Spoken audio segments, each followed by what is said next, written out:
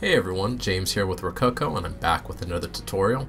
This time I want to show you how to export virtual production tracker data and use it within Unity. So let's get started.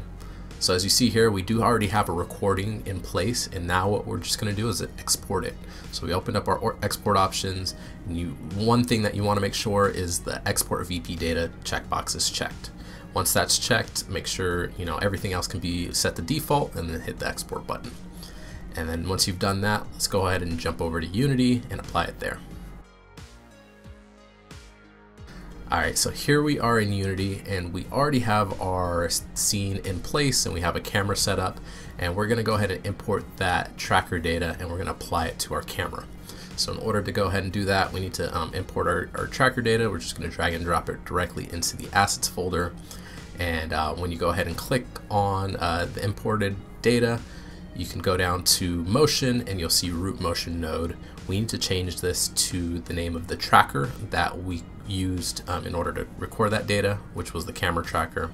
You just hit apply, and then next you want to go ahead and click on camera, and we need to apply an animator to our camera because we will be adding an animation to it. So once you've added your animator, we need to also add an animator controller, so we'll go ahead and create one of those as well. And then we'll go ahead and name it just camera.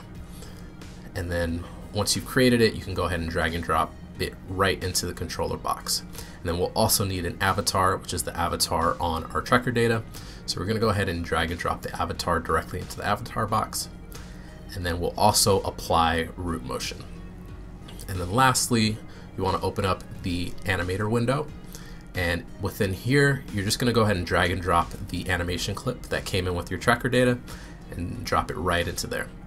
And then once that's done, you should be able to go ahead and hit play, and you should now start to see the game object that you have applied the tracker data to start to move based on your recording. And that's pretty much it.